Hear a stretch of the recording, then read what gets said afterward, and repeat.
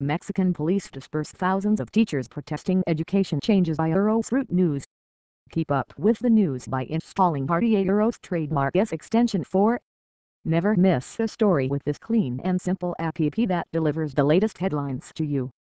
Version: Arabic, Spanish, Russian. Free video. 1/2 3/4 and superscript 2. Root Prime. Abruptly. Mobile apps. RSS. Live. Search. Section News. USA. Russian politics. Business. Opus Edge. InVision. InMotion.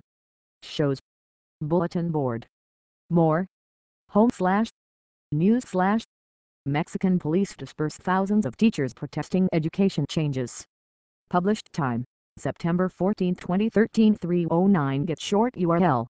Federal policemen walk after tear gas was fired to evict striking members of the teachers union CNTE from Zocalo Square in downtown Mexico City September 13, 2013. Reuters/Thomas Bravo. Download video 13.82 megabytes. Tags: clashes, education, Mexico, police, politics, protest.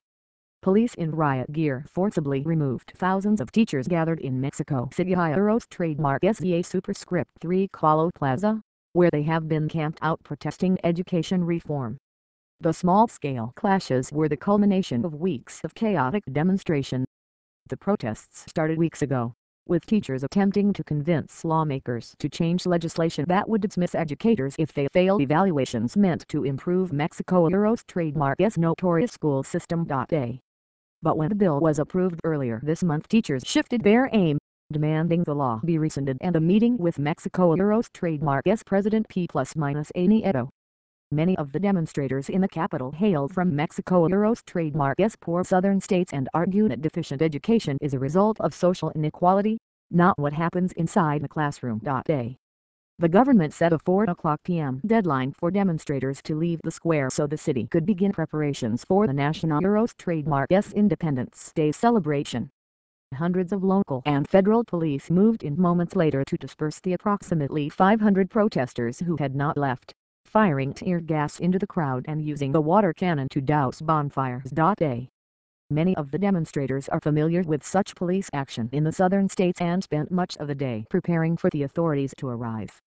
Makeshift barricades were assembled, along with various weapons including metal rods, wooden planks and chunks of pavement.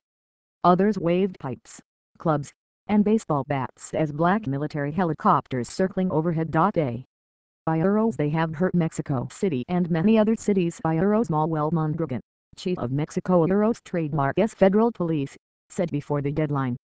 I think this is reaching its limit and we will act. This is not a game. We will do our job. The near-daily rallies have snarled traffic in Mexico City and prevented access to government buildings. Roughly 1.5 million students have missed a month of school since the strike began in August. The entrance to Mexico City's trademark International Airport was blocked at least twice in recent weeks, and on Wednesday at least 17 officers and 5 teachers were hurt in a clash. Most had already departed by Friday's trademark deadline, though, and not all police were met with resistance. The scene was under control within 2 hours, according to The Guardian, and more peaceful than both authorities and media outlets had previously forecast. 8.